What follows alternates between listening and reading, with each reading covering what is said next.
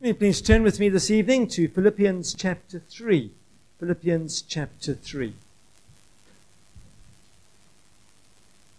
Philippians chapter 3.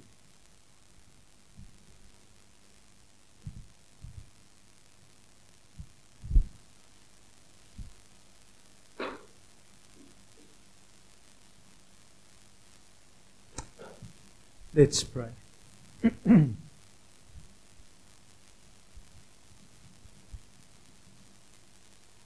Gracious and eternal God, we thank you, Lord, for the wondrous privilege to come before you and your word. We ask you, Lord, in your kindness and grace, to speak tonight, to speak into all of our hearts, to challenge us, Lord, where we are at, as to who is Lord of our lives. Lord, may you speak into our hearts by your Holy Spirit.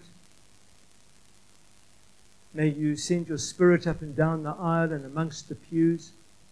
May you touch my heart and my life.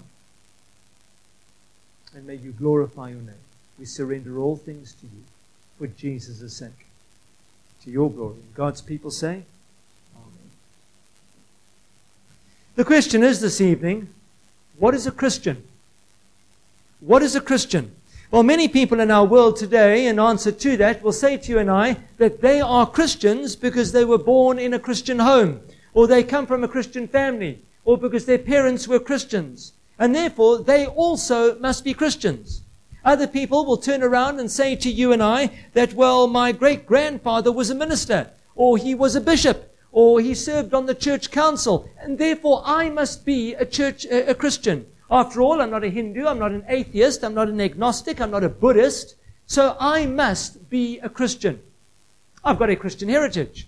I was even confirmed at one point, and therefore surely that makes me a Christian. Now, those are just some of the answers that many people will give you and I today, but the question remains, and that is, what is a Christian? What is a Christian? What does the word Christian actually mean? Well, according to the Bible, in Acts chapter 11, verse 26, it states there that the disciples were first called Christians in Antioch. And in so doing, history tells us that Antioch was the third largest empire in the city in the Roman Empire. It was a pagan city. It was an immoral city. And yet there were a group of people living there who were called and they were identified as Christians. Which means for you and I tonight that those people were living such a different lifestyle that the whole city of Antioch turned and took notice of them. And so they were labeled and they were identified with Jesus Christ because of it. All his people turned and said mockingly, look at those Christ-like ones. Look at the Christ followers meeting over there. Why? Well, because their lives, their values, their morals, their behavior, their practice could all be identified with the person of Jesus Christ. As it says in Acts chapter 2, verse 42, concerning the lifestyle of the early Christians. Just listen to this. It says that they were a people who devoted themselves, in other words, they were committed to the apostles' teaching. They were absolutely committed to Bible teaching as a group of people. It's something that stood out about their lives and it identified them as a group of people. And to fellowship, to the breaking of bread and to prayer. Everyone was filled in awe and many wonders and miraculous signs were done by the apostles. All the believers were together. In other words, they were a community. They were seen as a community by others. They had everything in common, selling their possessions and goods. They gave to everyone as they had need. In other words, they cared for one another as a group. Every day they continued to meet together. They broke bread in their homes and ate together with glad and sincere hearts. Wow. And so as people turned and they observed them, they would say, well, there go some Christians. Look at them. There's their lifestyle. Look at them. Look how they're living. They're different. And so we need to ask ourselves today, what makes a person a Christian? Who is a Christian? Well, according to God's word, a Christian is a person who has gone and made a decision concerning Jesus Christ for their lives. A decision where one accepts Jesus as one's personal Lord and Savior, or the controlling entity for your life. That is a Christian. A deliberate decision in one's life where one acknowledges the right for Jesus Christ to rule and to run one's life. And therefore a deliberate decision to trust Jesus Christ and Christ alone for forgiveness for your sins and your eternal destiny. That is a Christian people. And so in a word, we could say today that Christianity is Christ.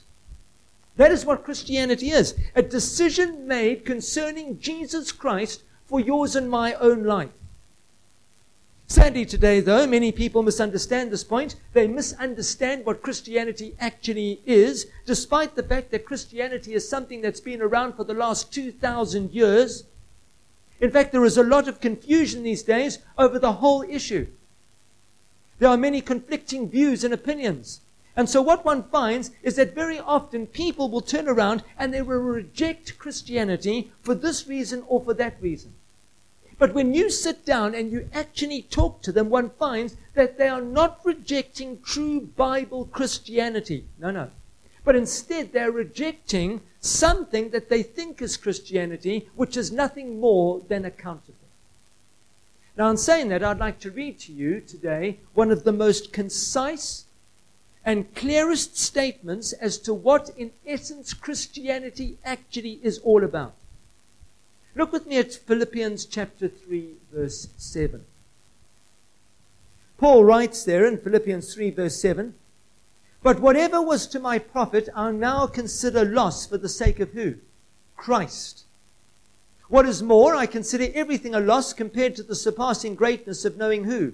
Christ Jesus my Lord, for whose sake I have lost all things.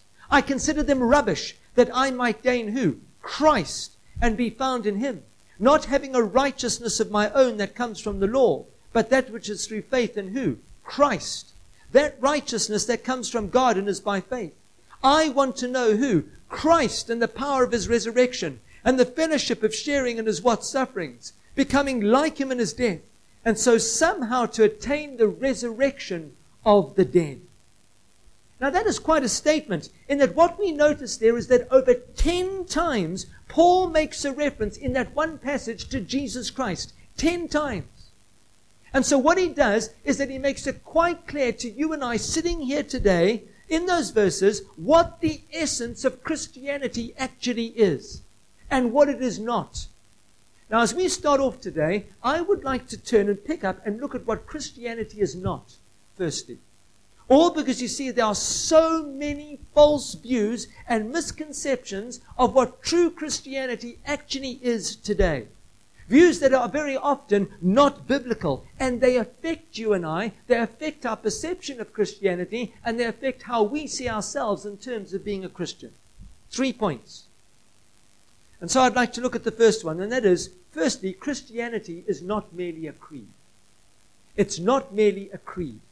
It's not merely a summary of orthodox beliefs. Do you know that? Now, of course, Christianity does have its creeds, yes, and it's very important for you and I as people as to what we believe and why we believe those things as we sit before the Lord. But the problem is that it is perfectly possible to believe a Christian creed, for you and I to be able to sit back and quote it by heart without any reservations in life, but still not be a Christian at all. Now, in Reach, South Africa, our church, we from time to time reaffirm our faith in the saying of the Apostles' Creed. I believe in God the Father, the maker of heaven and earth, and so on. And we affirm our faith in that creed. Our children, when they're preparing for confirmation classes, they are taught the Apostles' Creed, the Nicene Creed, and we also look and touch on the Athanasian Creed. But the point is this: statements of fact do not make you and I as Christians as we sit in this building here today. Oh, somebody says, but just hold on, Mark, I know God's word. I know what I believe. If somebody is wrong in life about the Bible or Jesus Christ and his death upon the cross, I'm able to show them the right truth. I'm able to quote scripture. I'm able to take them through the pages of the Bible and show them what is right and wrong. Surely that makes me a Christian. Well, the answer to that is no. Not at all. In that is not Christianity either. In that, you see, being able to quote all the right facts doesn't make one a Christian this evening before God. Listen to what the Apostle James wrote in James chapter 3, verse 19 on this. He said, you believe that there is one God good. Even the demons, the devil believes that, and they shudder. They shake. In other words, friends, even the devil and all his demons know all the facts and they know all the truths about Christianity and about God and the Trinity. They know the doctrine of God. They know about God the Father, God the Son, and God the Holy Spirit. They know about the Lord Jesus Christ and the fact that He is the Savior of the world. They know all about it. They know Him. They can even quote all the facts, chapter and verse. In fact, think of Satan in Matthew chapter 4 and how he quoted the Bible to Jesus Christ, the Son of God. He knew the Scriptures and knew them well. And James writes that they shake when they do so. They literally quake. But you know what? It doesn't make the devil and his demons in a right relationship with God in daily life, does it? In that their orthodox beliefs do not make them Christians. It does not save them. Secondly, Christianity is not merely a code of conduct either. Now, I'm saying this, please, once again, do not misunderstand me, in that a code of conduct is something that is very, very important. It's an important part of being a Christian, all because there are such things as what we call Christian ethics. In that there are certain principles, friends, that literally govern Christian behavior for all of life. Certain ways that a Christian should be living or not living. As our Lord Jesus Christ turned and He said to you and I in Luke chapter 6, verse 44, He said, you will know them by their what? Fruits.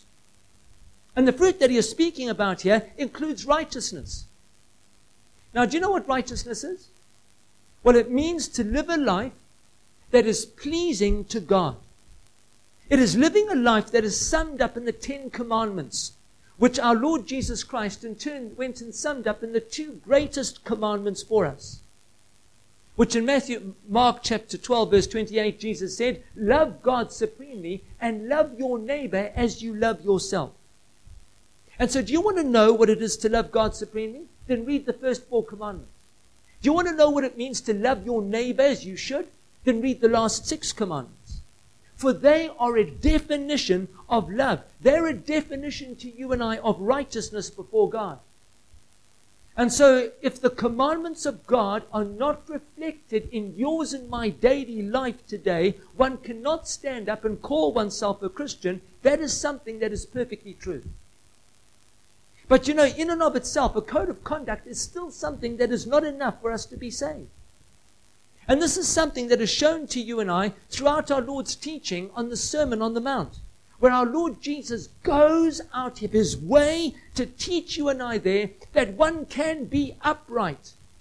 One can literally be well behaved. One can be decent in one's standards of living, but still not be a Christian, not be a child of God, and not get into God's heaven one day. And why? Well, because there are many atheists and agnostics and people who worship other religions out there in the world today who are upright and live lives that are morally good. But that doesn't mean to say that they are Christians and that they will get into the kingdom of God. And so a standard of life then does not necessarily make you and I a Christian, no matter how good that standard is.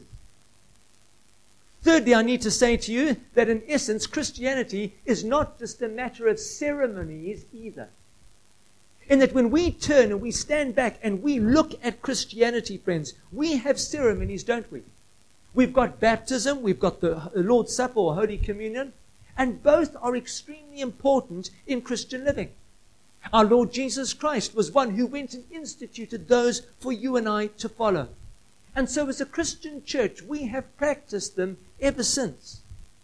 But you know that despite it, it is still possible to practice every single religious observance and ceremony within a Christian church and not be a true Christian.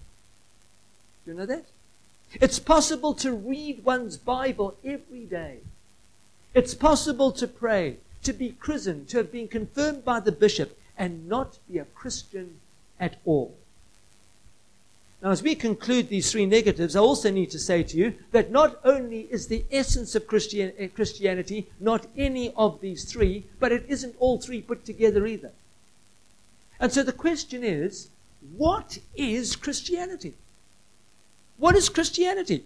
What is missing from the three things that I have gone and mentioned to you? How on earth can a person be upright? How can they be orthodox and religious and know their Bible literally from cover to cover, quoting book after book of the Bible, and still not be a Christian? What is the missing key in life concerning Christianity? Well, it's Jesus Christ. It's Jesus Christ. In that, you see, Christianity is a person. It's not a system of philosophy or a ceremony or creeds or a church tradition or a denominational thinking. Although it has all those things in it, and each one of those things might be important to a degree, yes. But Christianity is not that essentially. Instead, true Christianity, friends, our faith is a person. It is a relationship. In that a man or a woman lives in a personal, living relationship with somebody who is called Jesus. And when one lives in that way, then one's theology and ceremony and creeds and ethics all make sense, and everything falls into place in life. And so that is the first thing. Christianity is not a creed. It is not a conduct. It is not a ceremony. And it's not Bible or biblical knowledge. It is a relationship in life with Jesus Christ. It is a relationship with Christ. Secondly, we see that a Christian is a person who has gone and made a decision, therefore, concerning Jesus. Not a decision concerning a church, or a decision as to whether one is going to join a certain church or denomination, or whether one is going to serve in a certain function within a church. That's not Christianity. Nor is Christianity a decision to turn over a brand new leaf for 2020 and follow some new orthodox form of belief. No. Instead, folk, true Christianity is a deliberate heart decision made in a person's life concerning nobody else but the person of Christ. It's the person of Christ. And so I need to ask you, as you sit here this evening before the eyes of our holy God, have you personally, in your own heart, made a decision to make Jesus Christ the Lord of your entire life? In that He controls your thoughts and your feelings and your attitudes and your relationships. Because if you have a relationship with Him, you're a man or a woman here today who has said at some point, Lord Jesus, from this time on, I will live for you. Lord, I will live for you. I live not to please myself, but I live to please you, God. So often in life, we know that statement. We profess that statement, but we still rule our lives. It's what we think. It's what we want. That's not right.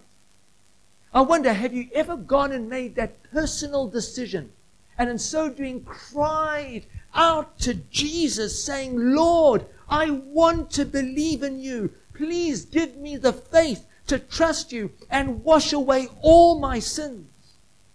Have you ever done that?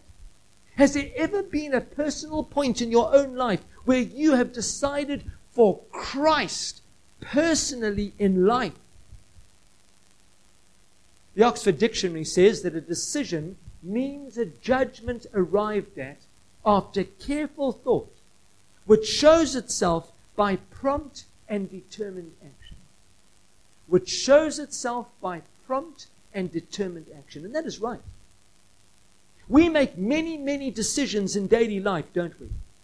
From the time that we get up in the morning to the time that we go to bed at night. What we're going to eat, what we're going to wear, what we're going to do. We're making decisions all the time. Every single day that we live, we go around and we set goals and things that we need to achieve in the day.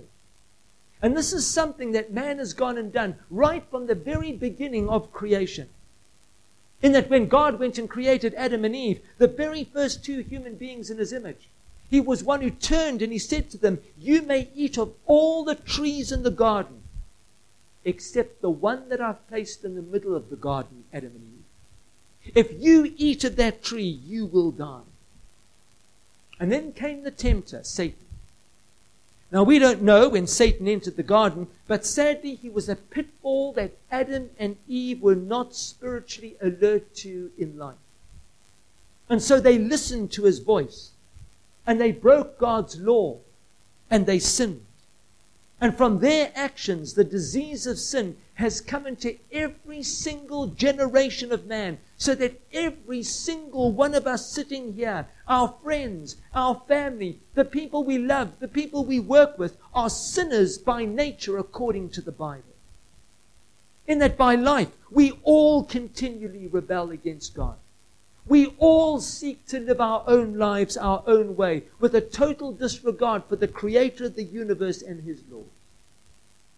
And God's penalty for such a life is death. As God's word says in Romans chapter 6, verse 23, the wages of sin is death. Not just physical death, but spiritual death as well. Now, when the Bible speaks of spiritual death, it means hell. It means to leave this world and be completely separated from God for absolute eternity. As it says in Romans chapter 5, verse 12, that therefore, just as sin entered the world through one man, that's Adam, and death through sin. And in this way, death came to what? All men, because all men have sinned. And so Adam and Eve made a terrible decision, one that has landed up bearing spiritually terrible consequences for every single one of us in this building tonight, and our friends, our family, our spouses, our children. Now, when we turn the pages of Scripture, we find many others in life who had to turn and make decisions in life before God as to whether they would have followed the Lord or they would not follow God. Moses, for example, he had to turn and make a decision to either suffer affliction with the people of Israel or to enjoy all the pleasures of the Egyptian court. And he chose the people of God, never ever dreaming that God would call him to serve him at aged 80, so that he would land up becoming one of the great heroes of the entire Christian faith. Later in Scripture, we read of Joshua, who stood up before all Israel shortly before his own death. And he said to them in Joshua 24, verse 15, choose for yourselves this day whom you will serve, whether the gods of your forefathers beyond the river, or the gods of the Ammonites in whose land you are now living. But as for me and my household, we will now serve the Lord. In the book of 1 Kings, chapter 18, verse 21, we read there of another great prophet who said very much the same thing. The prophet Elijah stood up on Mount Carmel before again all Israel. And he turned and he said to them, how long will you waver between two opinions? If the Lord is God, follow him. If Baal is God, follow him.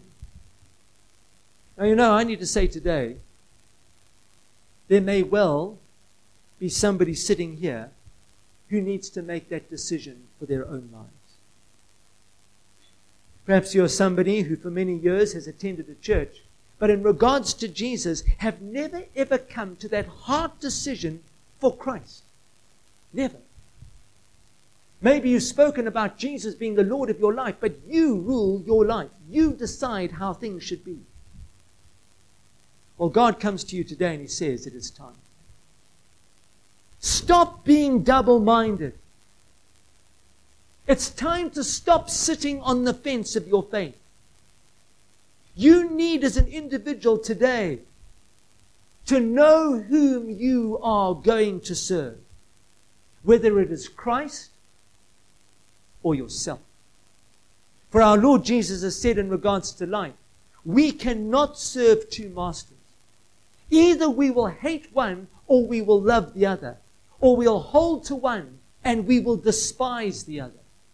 Which means, people, that one cannot serve God today and materialism. You cannot serve God today and your wants, You cannot serve God today in your desires. You cannot serve God today in your needs and your grudges. We cannot serve God in ourselves, despite what we might actually feel or think.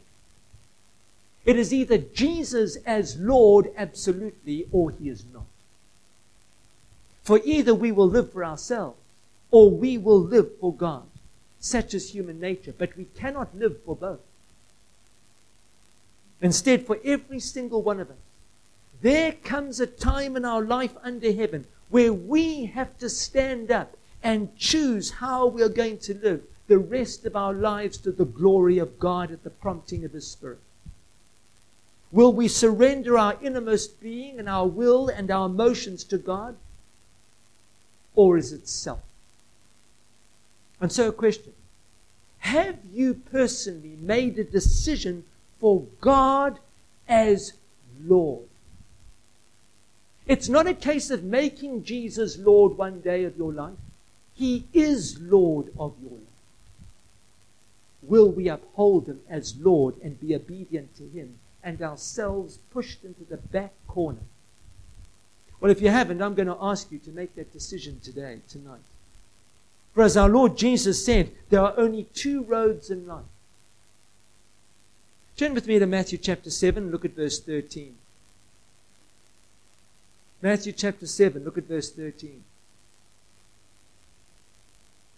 It's about page 52.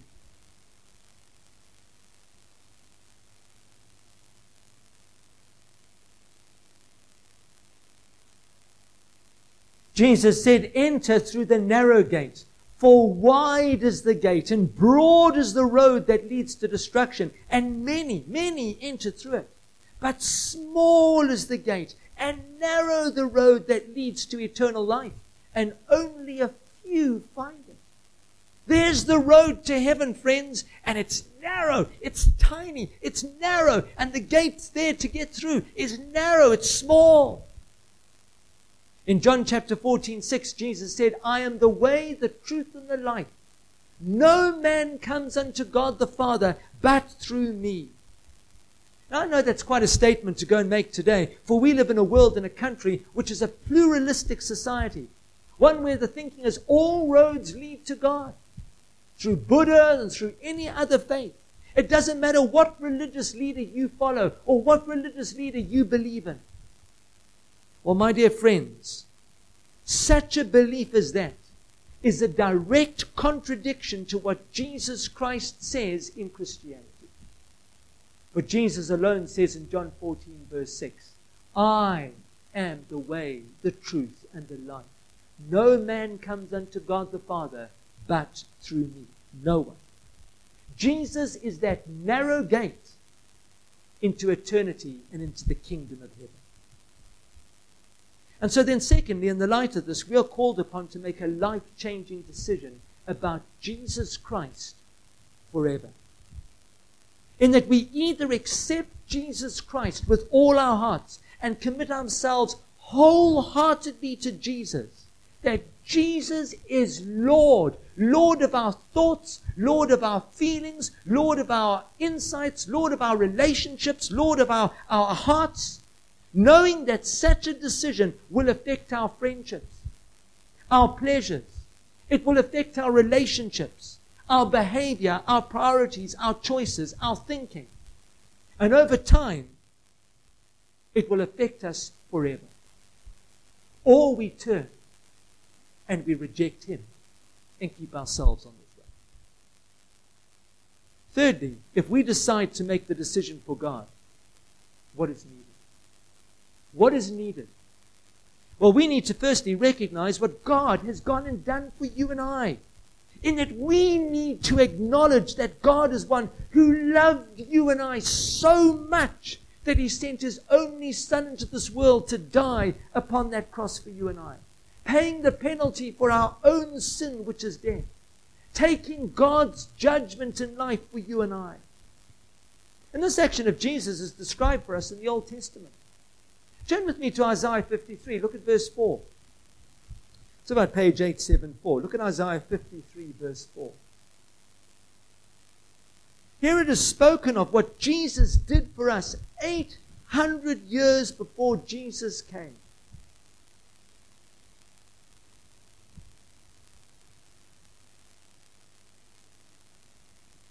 He says there in Isaiah in verse 4, surely he took up our infirmities and he carried our sorrows, see that? Yet we considered him stricken by God, smitten by him and afflicted. But he was pierced for what? Our transgressions, our sins. He was crushed for our iniquities. The punishment that brought us peace, peace with God, was upon him. And by his wounds we have been healed. We all like sheep have gone astray. Each of us has turned to his own way. And the Lord has laid on him, Jesus, the iniquity, the sin of us all. Such is the first thing we need to recognize. What God has done for us in Jesus. Have we lost that sensitivity if you know Christ?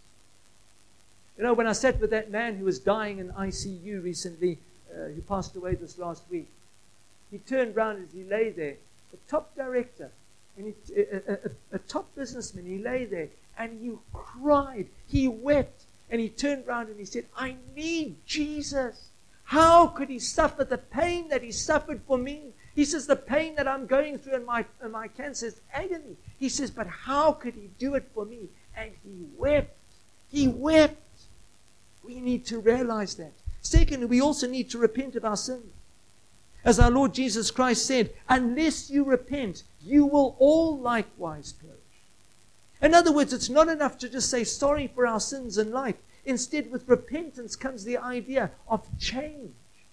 Change of mind. Change of attitude about how we view the world and others and life and eternity and God. A change of lifestyle. What is important to you and I and what's not important.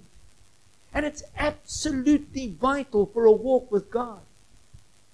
This is why when our Lord Jesus started his ministry, he stood up and he cried out and he said, the time has come, he said. The kingdom of God is near. Repent and believe the good news. Mark 1:15. When John the Baptist started preaching, he brought to the people a baptism of repentance. In Acts chapter 2, when Peter stood up to preach, he called upon the people of Israel to repent. Repent. And so repentance then is a condition we're called upon to meet, all of us. In Hebrew, it's teshuvah. It means to turn back to God. But the good news is that repentance, according to Peter in Acts chapter 5, is a gift of God to us. Do you know that? Isn't that something wonderful? It's a gift of God to us. Do you know why? Well, because what it means is that if you are somebody here who is battling with sin in your own life, maybe you're somebody here who feels that that sin is just almost on top of you, and at times it's almost beyond you. Perhaps your thought patterns, maybe it's a desire, maybe it's your attitudes or whatever, and you just can't seem to stop it no matter how much you cry out and desire. Well, know this. The good news from God is that repentance, turning away from your sin, is not your ability to do. Instead, it is a gift of God given to you, and all you need to do is to cry out and ask God today to give you this gift, and God will give it to you generously. I wonder, friend, have you ever asked God to help you in turning away from your sin? That sin that drags you down, that destroys your relationship with God and your marriage, your business, and who you are. All as you turn and accept God's free gift of salvation to you, and it is free. It's free. Turn to Ephesians chapter 2, page 242. Look at Ephesians 2, verse 8 and 9. Ephesians 2, look at verse 8 and 9.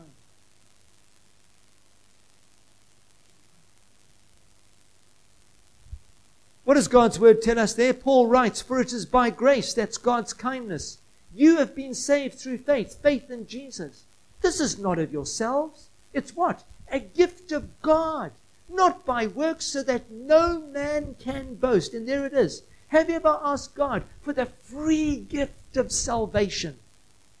And then fourthly, If you call upon Jesus, then you need as an evidence to profess Him and to live for Him publicly. Publicly. For our Lord Jesus said, anyone who acknowledges me before men, I will acknowledge him before my Father who is in heaven. I wonder, as you profess the Christian faith, are you a person today here who publicly acknowledges Jesus before the world as your Lord, your God, and your Savior?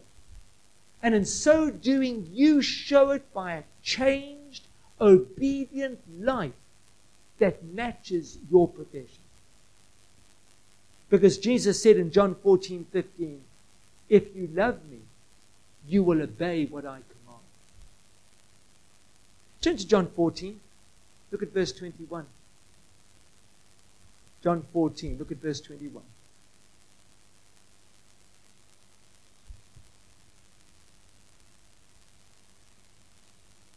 Jesus said in verse 21, whoever has my commands and what? Obeys them. He is the one who what? Loves me. It's obedience. You see, it's not just profession. He who loves me will be loved by my Father, and I too will love him and show myself to him. Look at verse 23. Jesus replied, if anyone what? Loves me, he will obey my teaching. Look at verse 24. He who does not what? Love me will not obey my teaching. See that? These words you hear are not my own. They belong to the Father who sent me. And so I wonder today, is your lifestyle obedient to God? Do you also acknowledge Jesus Christ before the world as your Savior and the Lord of your entire heart? For if you do, Jesus turns and acknowledges you before God the Father who is in heaven. If you don't, well, so what is Christianity? Well, a Christian is a person in whom Jesus Christ lives as Lord. Is that you? Let's pray.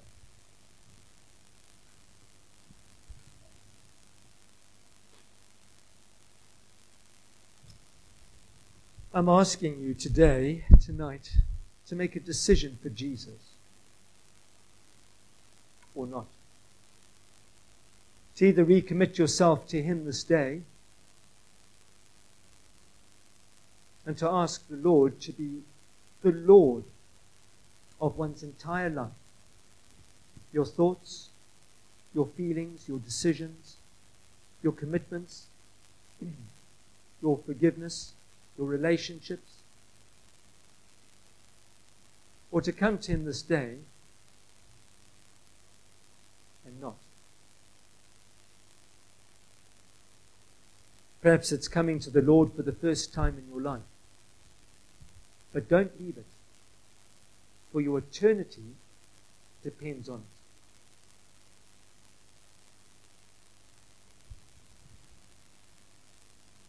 Perhaps there's something you want to say to the Lord privately this evening.